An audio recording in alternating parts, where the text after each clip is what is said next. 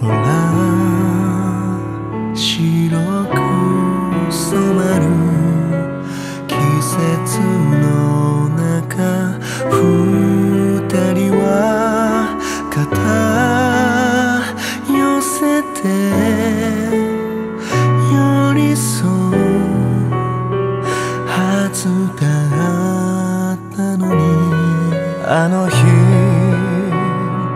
突然残されたありがとうのメッセージ、後悔が溢れて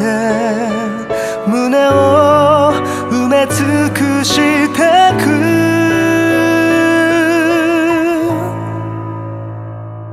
どんなに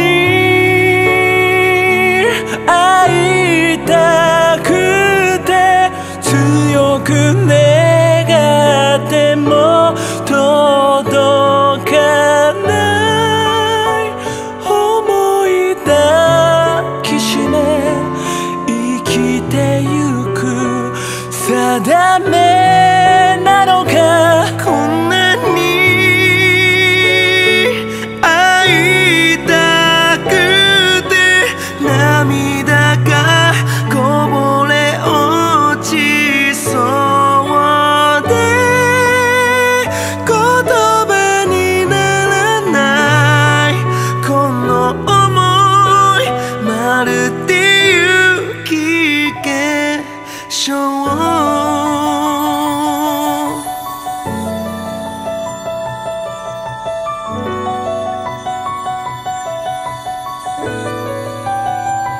今年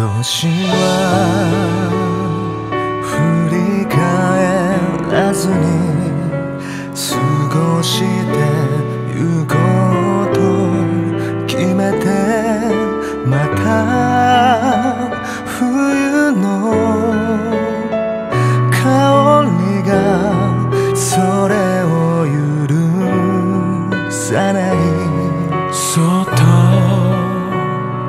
外街灯の明かりが切なく染める景色、まだかすかな希望すら今は持てないけど、